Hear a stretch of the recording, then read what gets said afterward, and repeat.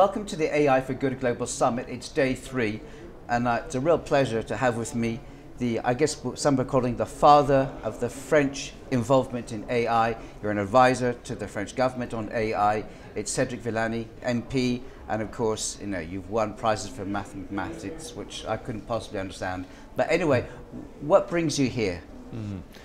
I've been involved indeed for the past couple of years in the French AI strategy, in particular to help the assets of France in AI be promoted, be developed, and also to help unite Europe in terms of AI development and strategy around goals and values.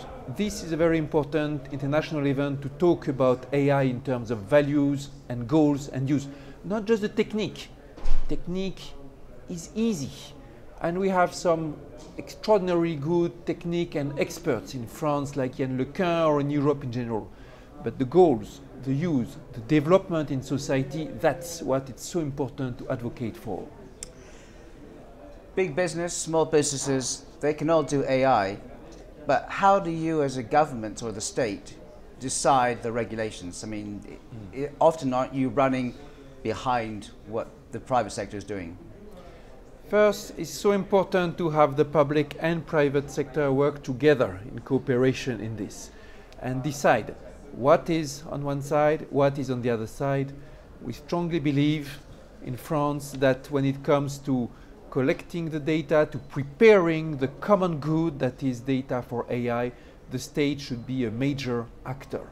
And when it comes to the exploitation and developing the new tools and inventions and applications and so on, the private actors should come on top of it. National platform like the one we're doing for the health data currently in France, in which everybody can contribute according to certain rules, and it's up to us to decide who is allowed, who is not allowed, and along which rules. And then let the invention and the development and the progress speak for itself.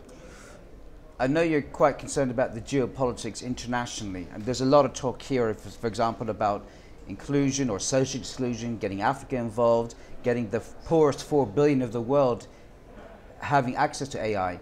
What's your spin on that?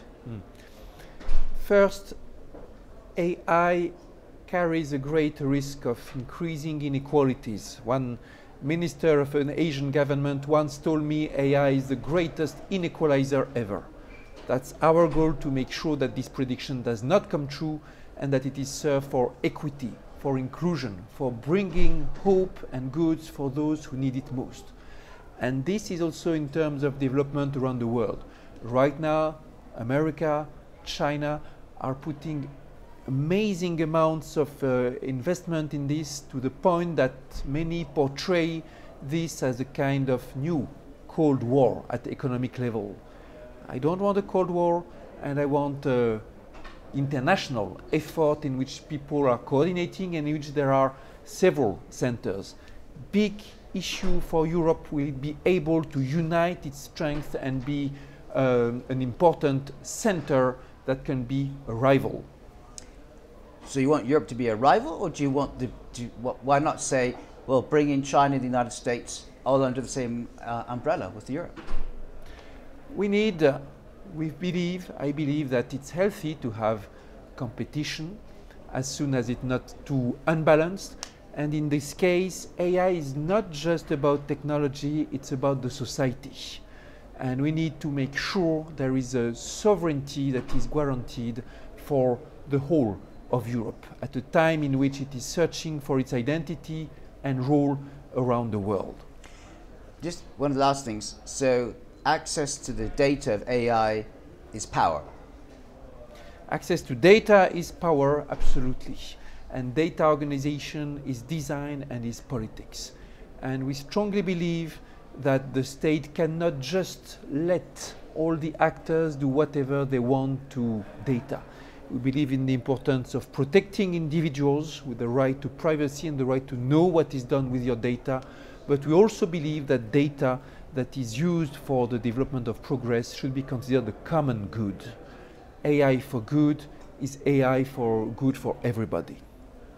And just my last question, been talking here, you've been seeing other actors, some of the most important in this field and around the world. What have you come away from this so far? It's a very brief time for you here. AI has turned in a few years, or in a couple of decades, let's say, from a subject that was just for a happy few experts to a subject that is the talk of everybody. It has turned from a subject which was for scientists, for geeks, to a subject which is for really all kinds of fields and all kinds of specialties, and that needs to talk about. AI is a subject that we should all talk about around the world in each of our respective capacities. That for me is the single most important take for the past couple of years that I worked on AI policy. So there's one other question I have to ask you, because of your mathematics background. Will AI create jobs or get rid of jobs? You know what's the true answer? Nobody knows. People think they have the solution to this. Many people tell, but AI will destroy jobs, will modify jobs, will create jobs, will create new patterns. It's up to us, and also it depends on the interaction between technology and society. Human is such a complicated being, and human societies are so complicated. Who knows how it will react? The best we can do is hang on to our values, observe what is going on, do experiments, and be ready to react, to planify, to regulate. But who knows what will be the evolution of the job market with AI as a driver?